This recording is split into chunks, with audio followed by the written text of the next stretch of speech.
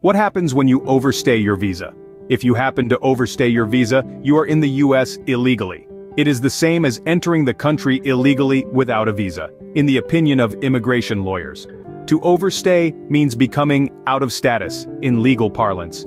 Your visa does not mention just how long you can remain in the USA. Interestingly, a visa need not let you enter the country, as it merely lets you journey from your country of origin to any port of entry located in the US. When you reach the port of entry, the immigration officer in charge determines whether to let you enter the nation, as well as for how long you are to remain there. It is always possible that the immigration official might turn you away to where you came from in the first place, as he or she makes the ultimate decision. As soon as the immigration officer lets you enter the country, you will be given another card, and it is to be kept together with the original visa, which is Form 194. It is this document called Form 194 that in fact decides just how long a person can legally live in the United States.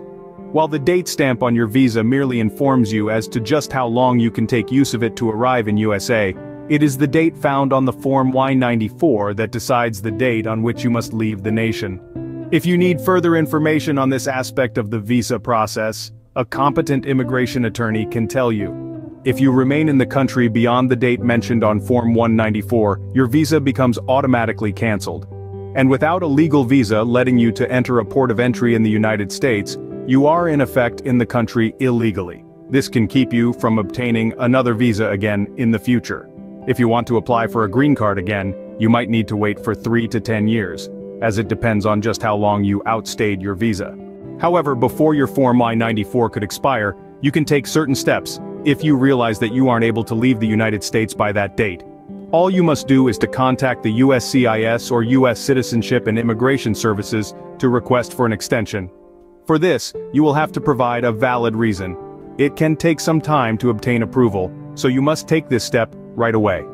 If Form 194 is expired, you need the services of an experienced immigration lawyer immediately. The quicker you act, the better your chances of remaining in the country, as the regulation concerning overstaying a visa can be extremely complicated.